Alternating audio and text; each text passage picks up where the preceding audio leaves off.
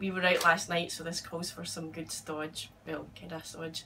I'm going to make a breakfast for us that's kind of Spanish in style, but has some peppers, tomatoes, eggs, chorizo, potatoes, and I'm adding some kidney beans in as well. So it's kind of like a fry up, only Spanish style. So I've cut the sausage into, well, rather large 2cm chunks, but yeah, chunks. We like big chunks. Into chunks, and you put it onto a oven proof pan here, and put it into a hot oven for a couple of minutes so that the fat comes out and you get a nice bit of colour for later, and it cooks it nicely.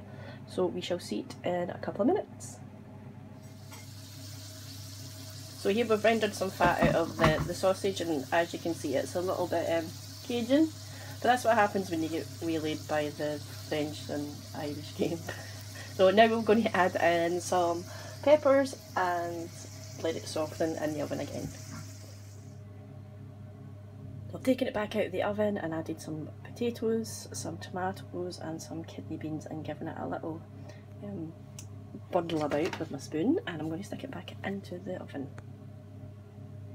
So I'm going to make 2 wells for some eggs, and once we crack them and put them in, I'll stick it back into the oven to cook some more.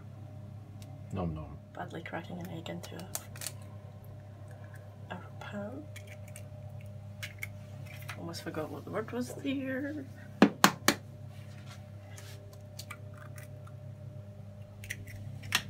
And add some pepper on my eggs.